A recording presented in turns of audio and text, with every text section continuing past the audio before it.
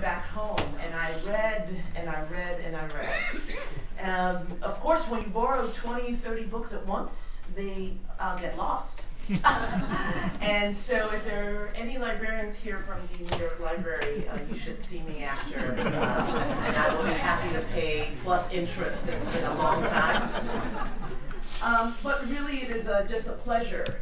The result of that experience as a child, being young in a private school and falling in love with reading, shaped much of my career. I thought I wanted to be a librarian because I thought all librarians did was read. I discovered after my mother decided to become a librarian that librarians didn't get to read, they just picked books, and I thought that was not what I wanted to do.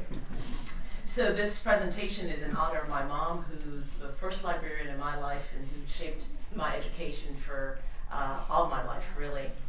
So libraries have a very special place.